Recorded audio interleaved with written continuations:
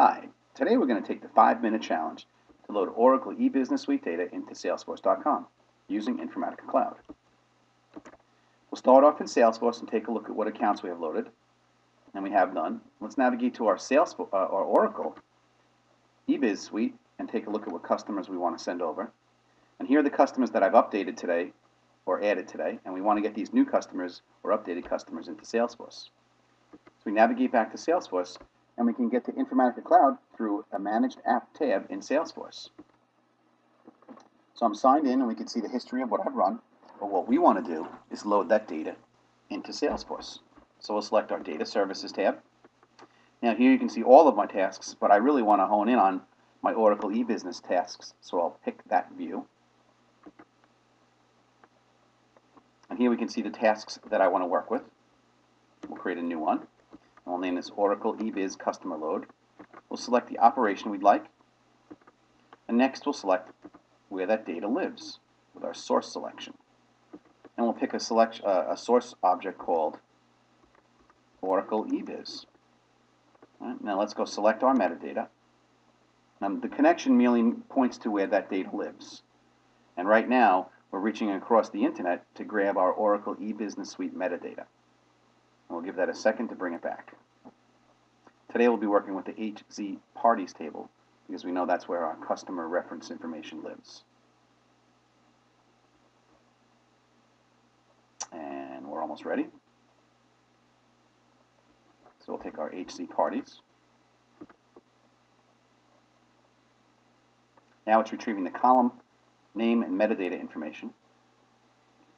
And we can do a preview, so we can take a look at that data before we start.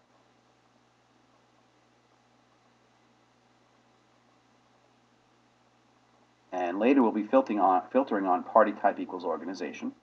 But now we want to pick where we want to send that data to. And in this case we're going to go to Salesforce. And we'll select the object. Pick our account. And again we can preview the data here if we'd like. But let's go add our filter condition.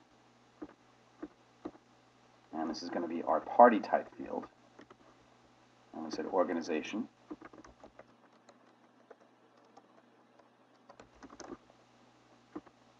And what I want to do though, I want to look for the changes. So I'm going to add another filter condition. So we'll click on it, we'll go to our advanced, and we'll add an AND condition, and then we'll paste in what I want. That's going to look for the changes since yesterday. And now we'll move on to the mapping step. So here's where the rubber meets the road, where as a user I just drag and drop.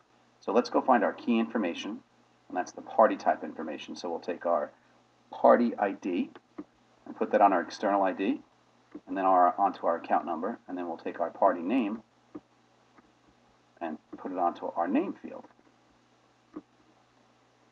Next, let's bring our address line information over. So we'll slide back up, and I'm presented with a little bit of a dilemma. I have 4 address lines but only 1 billing street.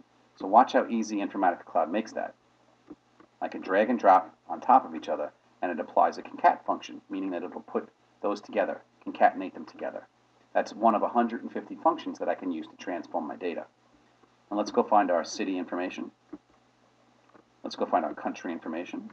And let's slide down and we'll find our postal. There's our postal code. And then let's go find our state. And drop our state on. And let's bring one more over. We'll bring over our mission statement. And we'll put that on our description field. Now I can save it, or I can move on and schedule it to make it repeatable. So I can pick a schedule that you've built for me, or I can build a new one. You have the option to also select who will get notified upon certain conditions, error, success, or warning. You can do pre-commands and post-commands, so commands that operate before the task runs, and commands that operate after the task runs. And then in this case, special Salesforce options. And we'll pick a success file. So let's save it, and let's kick that off. So now it takes it back to our activity monitor where we can see things happening in real time. And what I'm going to do now is change the view to a detailed view. And what we'll see, row count will pop up as data is being processed. So if we have thousands and thousands of rows, you'll actually see a live row count as the process is happening. So we'll give that a couple of seconds. We don't know how many records are actually new or changed today. So we'll give that a few seconds to run. Okay, there we go. Our load is done already. Let's go take a look in Salesforce. And we'll look at our accounts. And let's click into one of them. Then right away I notice I have a problem. This account number should not have gone over with it as a double precision. But watch how easy we can go fix that. So we're going to go to Informatica Cloud. We're going to click right through our task and edit right into our mapping. And we'll find our party ID field on the account number. And let's click into it and pick one of our functions. And I want to actually, I'll type it in for now, but I'll show you in a second, to integer. And what that's going to do is truncate those trailing zeros. So we'll validate, and that will be in one of our folders down below. We can take a quick look for all functions, and we'll find our to-character date integer available to us. So we'll say OK. Let's save it again, and let's run it. Again, we'll let it chug through and pick out any changed records. Note that there's help available all the time.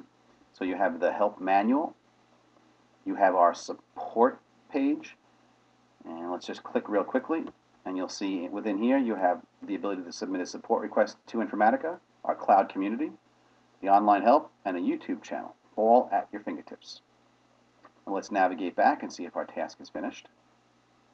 And that's done already. Let's go to Salesforce. And all I'll do here is hit F5 to refresh the page. And voila, we've fixed it in seconds. I'd like to thank you for taking the 5-minute challenge with me today, and hopefully you'll come back and see us do this again.